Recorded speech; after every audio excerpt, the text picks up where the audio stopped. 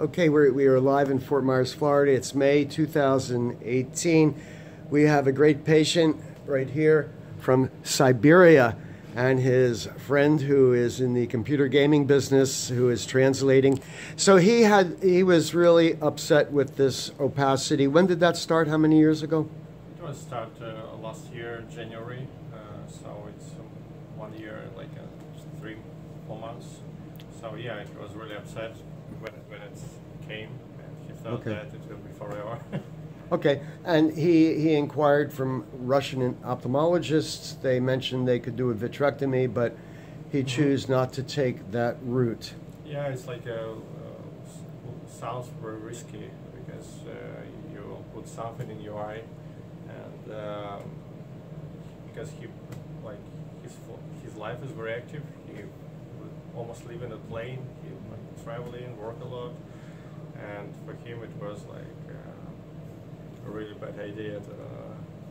Yeah. So anyway, we did actually 4+ laser sessions. I did an extra one for you guys. But his impression is that he's happy with an improvement. Correct? Yeah. I mean, right now maybe it's a bit hard to feel everything because we still have a jet lag. We just came from Siberia, 12 hours difference. We fall asleep, wake up at 1 or 2 a.m. He worked every day at 2 a.m.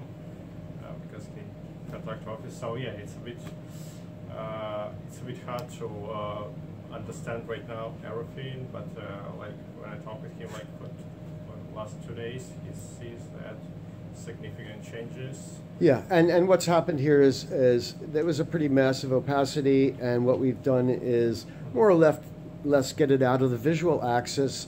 And this is easy to do, but it's an ophthalmologist in Russia will look at this and say, well, I still see something.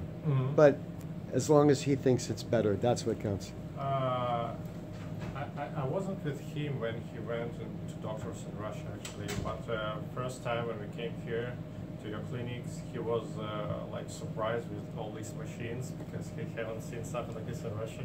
And the way they recognize this like stuff in his eyes is totally different. So I'm not sure if they will be able to see it again. Because well, they must have known something was there. Well, there's yeah, guys who know, maybe, of course. Maybe, yeah, because everything is very different. Even the pressure inside the eye is the different process. In Novosibirsk, yeah, maybe one day they will get machines from you, but I'm sure they'll get right now. machines. Anyway, you're a great patient. Have a great trip back. Thank you so much.